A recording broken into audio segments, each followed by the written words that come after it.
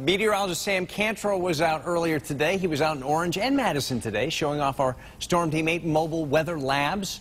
His first stop was Southern Connecticut Hebrew Academy. Talked to about 35th and 6th graders about the process of putting together a forecast. Sam's second stop was in Madison House to speak with people about how much their technology has changed forecasting over the years. They even had someone there who lived in New Haven during the hurricane of 1938. Wow. Yeah.